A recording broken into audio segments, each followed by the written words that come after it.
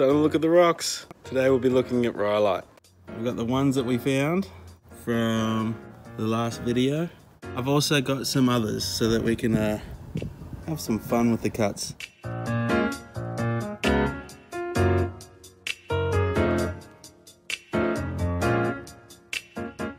few different examples of Rhyolite and chalcedony mixes from this area and the different colours that it can come in, and its friendship with chalcedony. Also, the big guy. But first, it's time to do some cutting, and we'll be able to see all the different patterns that these beautiful creeks out here in southeast Queensland are providing for us in the Rhyolite. Most of this Rhyolite is heavily either silicated or silicified. One of those things. They're hard, basically.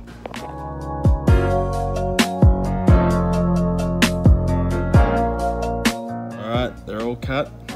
Look at the big guy in the back, hey? We'll have a look at him in a second. For now, I've been doing a little bit of research in Rhyolite. When I say research, I've been Googling it. One of the things I noticed is that the colour that they show looks something like this, pink and grey. But you can tell these have a lot more colours going on. A lot more reds, deeper reds, purples almost even. Some creamy looking stuff. And on the inside, again, just beautiful colours, beautiful patterns.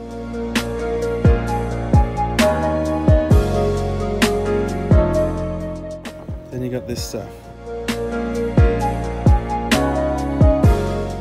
When you flip it over, you can see these column type things. What is Rhyolite?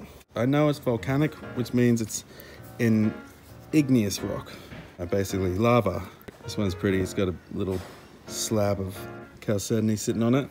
It is an extrusive rock, which means it forms outside of the volcano after it's come flowing out.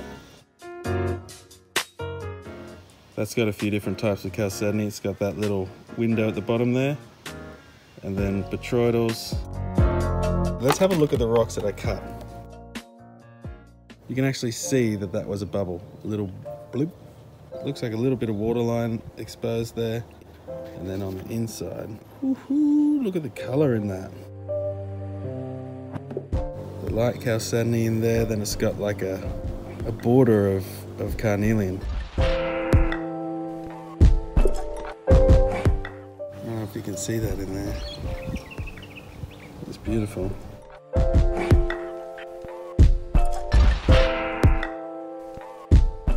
Little clean off there, and you can see once it's cut and it's got that nice flat surface, it hasn't been banged around, you can see the beautiful different things going on. Makes you wonder what it'll look like even further in there. Unfortunately, I couldn't do it, so I just gave it a little skim. And then there's this one. It's beautiful.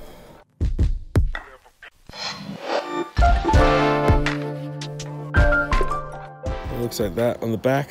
The cool thing about this though is this is a broken up piece that we found in the creek. There was a lot of broken up pieces, but if this was the bit that they left behind, whoever broke it when they were looking for rocks, could you imagine how beautiful the piece was that they took?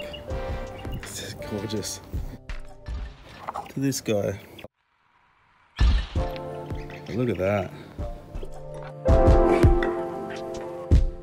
It almost looks like picture jasper. You can see like the landscape, the bird in the sky, nice little sunset. It's really pretty stuff. I'm actually astonished at how pretty it can be in there. And each one's unique. That's what I like about it.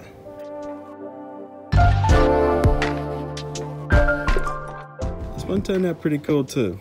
I picked this up because it looked hard, it had cool colors, and I wanted to see what it does on the inside. And dude, seriously?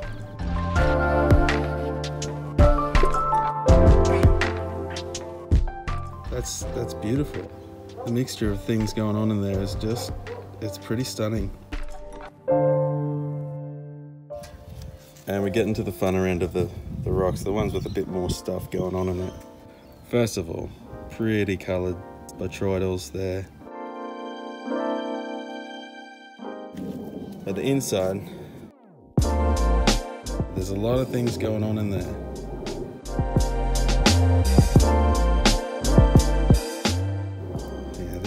pretty. There's some green going on in there, reds. I mean, you can see it, but...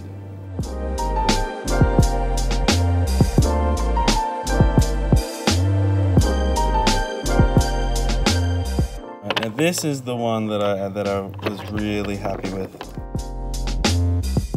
I grabbed this rock from a video. I think it was called My Biggest Rock So Far, which is actually funny because we've still got that guy, which is now my biggest rock so far. But I didn't realize how damn pretty this was. Look at that.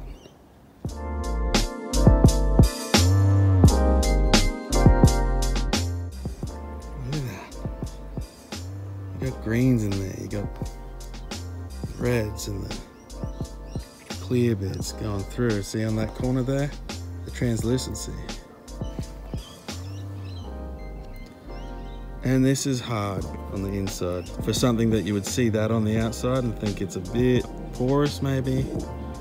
But then you cut it and you see that, all those little bits of clear chalcedony going through there. It's called rainforest jasper. It's not actually a jasper. It's just a name. Jasper is, well, it's chalcedony with stuff in it to make it opaque. This is Rhyolite.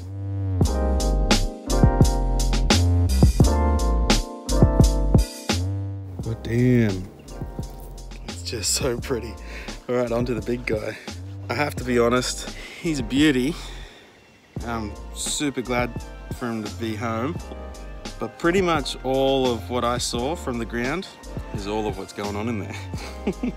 And the rest of the rock is huge. Let's have a look. So there is little tiny bits of different kinds of chalcedony. There's white chalcedony, there's some botryoidals in there, there's carnelian, look at that gemmy bit. And you can see it follows all the way down here, a little bit of clear. And that then follows underneath here and over to this bit, beautiful, like a pale orange peach sort of color. Back up here to some really broken apart pieces of chalcedony. Let's spin it. It's heavy. I reckon that's probably about 30 kilograms. I don't know how much that is in pounds. Looking at the whole surface of the rock, a little bit there, and then it basically stops. And all of this is rhyolite, and that's the whole way through. Looks like he's smiling. So now this rhyolite there, it is actually pretty. We've got a chunk of it that we accidentally chipped off, and this rhyolite is heavily silicated, which means it's hard. So unfortunately for this big guy, for now, the tools I have aren't big enough for this. I just need a couple more pieces, and we can start working on some bigger pieces like this. He's a beast, he's a beauty. I love it.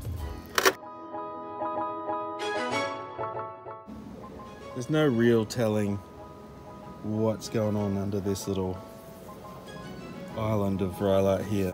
There you go, that's the big one. He's my friend. He's a beauty. I think if I had known that there was not much in it anyway, I still would have taken it. My first big garden rock. I've got plenty of other little garden rocks. Before we go, I want to talk about this one. This is going to Symon. It's a beautiful piece. All those lines in there.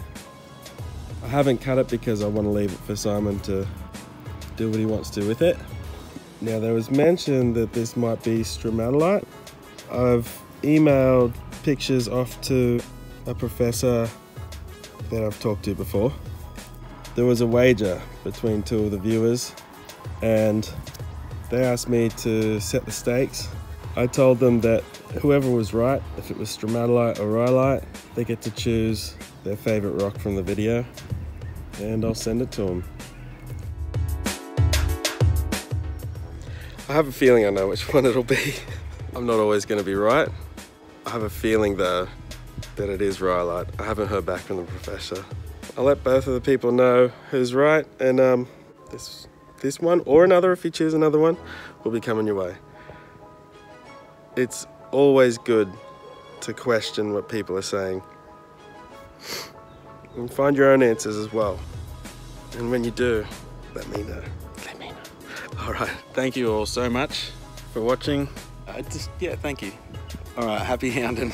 Next video, I will be showing my first tumble in about 6 months maybe. It's a beauty. I've got some cut up pieces that I put through. All right, bye.